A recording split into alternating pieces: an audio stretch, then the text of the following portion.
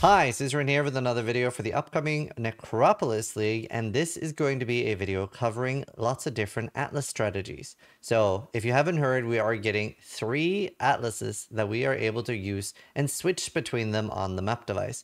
Now, this looks super cool, but we are going to need to have, substantially different Atlas trees to really take advantage of that and make a lot of, well, whether if you're solo self-fun or whether you're trade league, to get what you want. I'm going to start off by showing how to unlock your Atlas as fast as possible and some quick tips there, and then we will have lots of different trees that are timestamped, and I will go through them, explain a little bit of basically what they are, and then I'll be showing what I am planning myself. Also, if this video helps you have a great Leaguestart, please consider subscribing. It does help me and my team out a lot.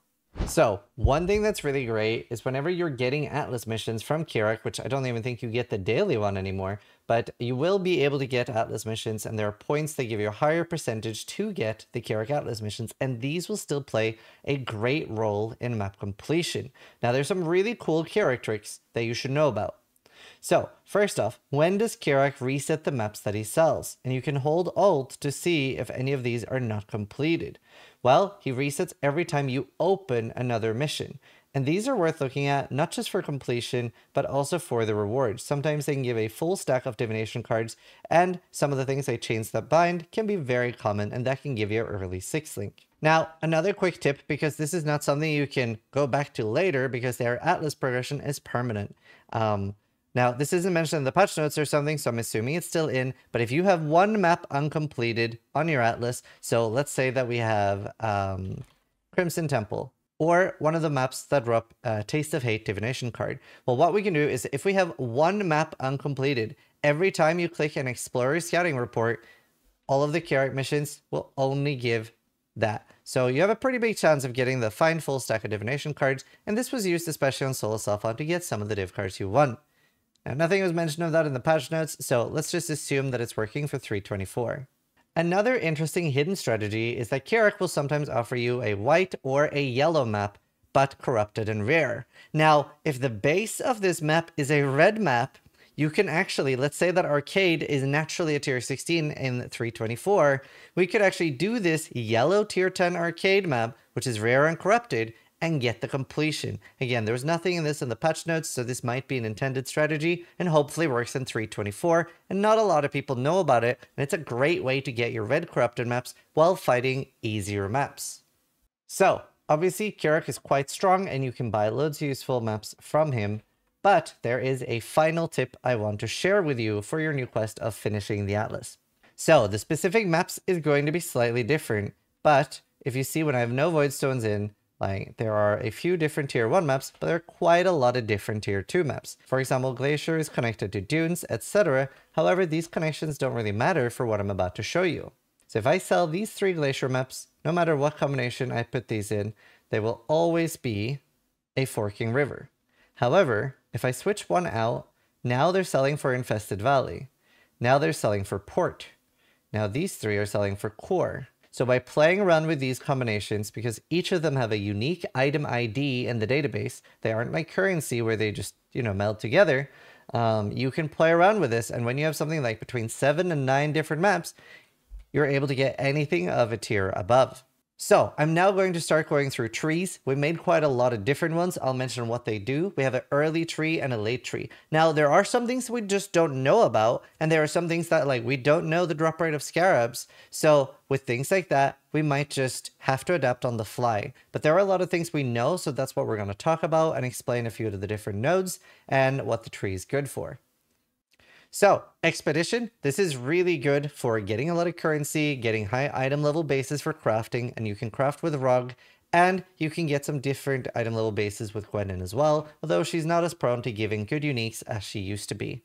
There are some things to keep in mind, like Extreme Archaeology. This is something that you might not need or might not want, depending on the power of your build and how much you're affected by the immunities. Like, oh, I just took a fire immune and now I can't do anything. However, some builds are going to be less affected by this. Now, a new thing that is coming this time is the Unwavering Vision, and this is why we're using that early, because we don't know the Scarab drop rate, and 20 Atlas skill points early on is so huge, and Scarabs is most likely going to be something I'm going to mostly use for juicing in red maps, and we will quickly learn about the scarab drop rate so we can adjust a little bit on the fly there.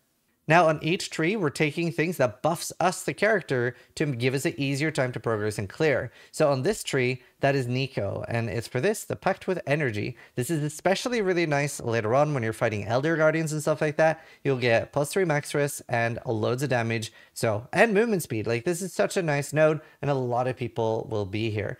And you can pick up some extra Niko chance if you want it 100% of the time on your maps. Jun is really nice. A lot of people will be searching after veiled crafts, a lot of people will be searching after veiled orbs, and a lot of the different drops from Katarina and also things like Paradoxica is quite nice. However, do remember Betrayal can be a little bit convoluted and hard to understand, so completely understandable as if you're a new player and that's not something you want to deal with. I do have a fairly outdated Betrayal guide where concepts are still the same, but the rewards of what things do has been changed this league. Later in the league, I am going to put a more comprehensive Betrayal guide that'll explain things better and have the up-to-date rewards. Now, this is the late version of the tree, and you can see that it has more points, etc., 112, and we're getting rid of this because, we do have enough points now, and maybe the scarab drop rate was really good, and we want to start finding them. The mining byproducts, this is really good because you might not want to delve. However, by grabbing this, you're getting a large amount of azurite, and you can now use that azurite to either upgrade and get ready to delve, or what most people do is they use this azurite to buy the resonators to sell to other people. So you're just making a nice extra passive income from this. Now, we are avoiding this node. Obviously, it can be nice with increased rarity and stuff. However, the fact that they have additional equipment when appearing in maps make them insanely dangerous and can do things like petrify. Now, on this late version of the tree, you can also see that you have a lot of the harvest nodes because that is such a good resource to sell in Trade League, and you will make a lot of currency. You can also use this in Soul Self for crafting, so honestly, this tree can be pretty good for either. We do have a third version of this tree because on a softcore player might not want Expedition, but they might want Legion. So we have this tree for softcore players that instead of going Expedition and you don't want to deal with it, you don't want to blow up those things, you can farm Legion instead. You could either sell the splinters or you could farm for the different glorious vanities, etc. and sell those to other players. So you have a lot of different choices here, but these three trees are all connected together. We'll have them linked in the description. So this tree that we're about to see, it's going to see Blight, Essence, Heist, and the late tree will have Alva. So this is a left side tree early, and part of the idea is you do want to try to take things that are close together and combo things. You don't want something that's like, you don't want this, and then we do have the gateways to travel easier, but there are a lot of pathing things that still make sense and taking together. And one of the things we're doing here for extra power is we're taking Huck. Now, Huck is basically whenever you click a smuggler stash, and obviously grabbing and clicking a lot of smuggler stashes can be so nice because you're going to be getting loads of blueprints, and especially in Software Trade League, these end up selling pretty well at the higher levels, and they're just very useful for a lot of the different replica uniques and the bases. Like, there are loads of different rare bases, the experimented items, and they will sell because there's so many builds that use different things like Secret of Suffering Scepter, Elemental Overload Scepter, etc. Now, Huck is really strong because what he does is he offers you one additional aura. So you can use this piece of gear and you can roll it and you can be like, well, I'm an Essence Drain build, I need Malevolence for free, and I want that. Although, maybe you want something that is just like a nice extra benefit that you're not already running yourself. So, Haste is very easy to roll, and you just slap that on every build, and boom, you now have free Haste in maps. So, Blight, super great, so much currency early on. Everybody needs to anoint their gear, and not that many people actually want to farm it. What you want to do here is anytime the league has something like, Waste Pool, Carcass, any map. This time we have Toxic Sewers is probably going to be one of the best ones, but ideally you want to be in a tier 13 to tier 16 map. Like, tier 16 is great for this, really, if you are farming that high.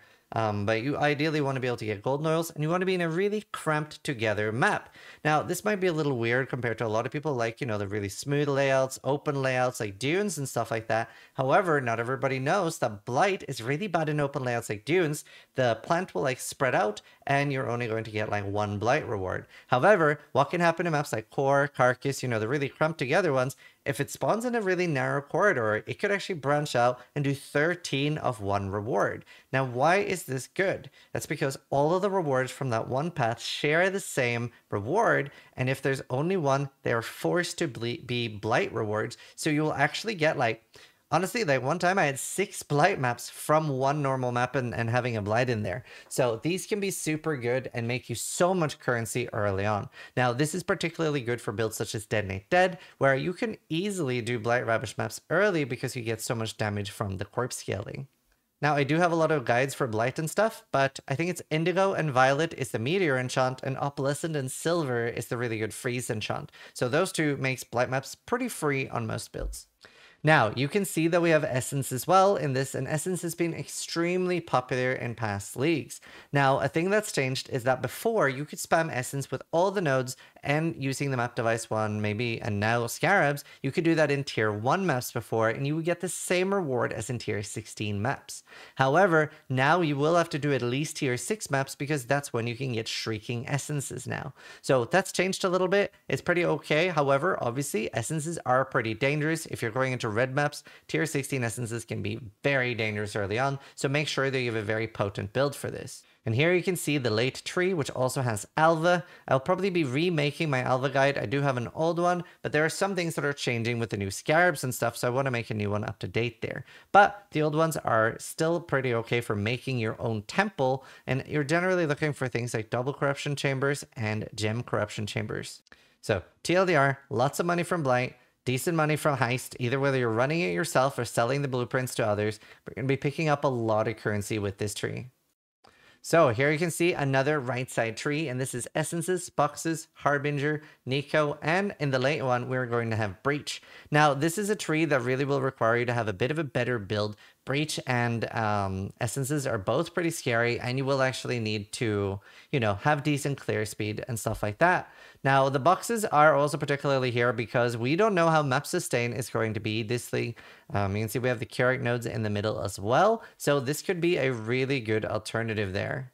So the theory of this build is it's Breach with things to do while the Breach are opening, because you can run around. You can have faster Breach nodes as well, however, you'd probably need a pretty giga build for that on day 1. In the in-game one here, you can see that we have 2 fairly dangerous nodes, Call of Sesht Ula, and we have Crystal Lattice. Now, these are pretty dangerous, so you are going to need to make a judgment call if your build is powerful enough to handle this.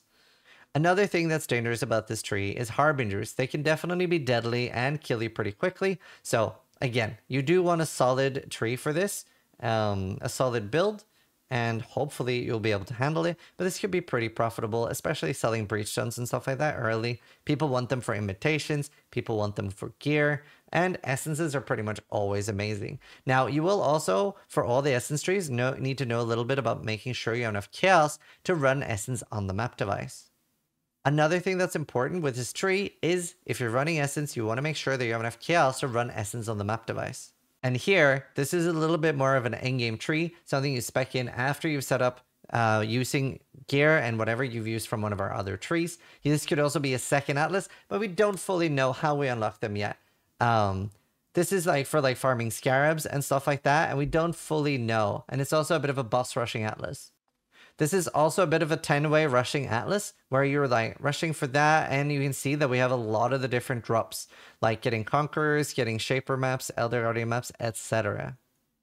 Also very endgame because it does have a ruckus. Obviously, you can have Exiled Will to make them possessed by Tormented Spirit. This is more of a softcore node. It will be extremely deadly. And in this atlas as well, we do have the Pact with Energy and High Delve spawn chance. Remember, you can pick up some more chance here as well. But getting that extra damage, extra speed, and max stress is going to be such a nice thing early on. Now, finally, what am I doing? So, I might be a little bit SSF brained. I'm probably going to rush up here, grab Unwavering Vision. I'm going to grab Jun. I'm going to grab Niko, especially 100% spawn chance and Pact with Energy. I'm most likely going to grab Expedition, but I'm not 100% sold on that. And I will probably grab Extreme Archaeology, most of the Essence stuff. I haven't fully decided on everything. I've also considered taking Blight. Maybe this atlas is a little bit too SSF focused. I am obviously very SSF brained because that is what I normally play, but there's loads of cool things I can do in Trade League that I can't normally do, like sell unveils or sell crafts to people, etc. So could be an interesting thing to do, but I haven't fully decided yet. And this is something I'll play around more with, and that'll be changing a lot. Now, finally, I do want to show off Path of Pathing because I thought it was really cool. Now, most of these trees are in PoE Planner, and that's a tool we're used to using. However, Path of Pathing is basically just really interesting. I want to show it. So if I click Legion, it'll go and path to all the Legion nodes that exist. It doesn't care whether a Legion node is good or bad, but it does as pretty optimal pathing as it can for what you want. Then now, if I click on the Essence nodes, you see that it even changes. So really interesting for me there that it tries to help you optimize for what you're having, and you can click the ones you want. Now, word of warning here, when I was playing around with this and being a little bit sloppy, I did have a lot of nodes that weren't optimal and that I normally wouldn't use, right? There are some things that are a bit of a waste. And for example, we don't know what the price of progress is. The Doom Spirits, they might be really good. They might be really rippy. We just don't know. So things like that are interesting. And obviously taking things like pillage and plunder is very dangerous in hardcore. But yeah, Path of Pathing, very cool tool. Very interesting. Just make sure that you have a rough idea what the nodes do and which ones you don't want. I might make a separate video going over each mechanic, all the nodes, which ones are bad, why they're bad, and why they're sometimes good, and things like that, and just go a full walkthrough of the Atlas tree. But either way, I'm Zizaran. I hope you guys enjoyed the video, and I hope it helps you have a great Leaguestart. Sub if you liked the video, but more importantly, try to die less than I do.